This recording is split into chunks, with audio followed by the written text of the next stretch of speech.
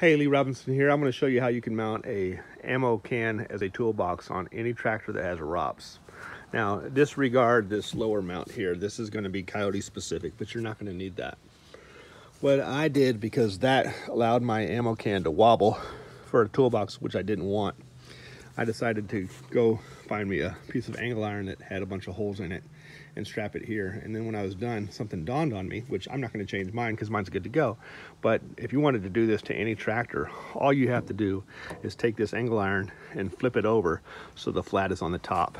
And if the flat was on the top, you could put one here coming off this way and one here in the front coming off this way and run that across, and then you'd have two flat pieces of angle iron that you can mount an ammo can to and bolt it in from the bottom, and it'd be supported on the front and back of your ROPS.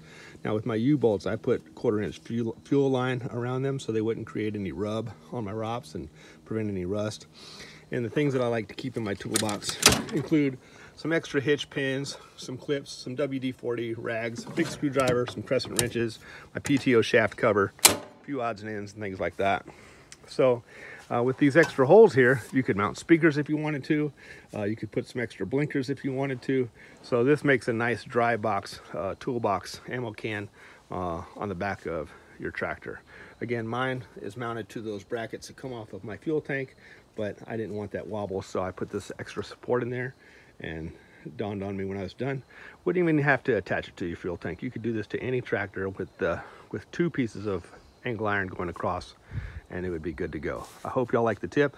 Y'all take care.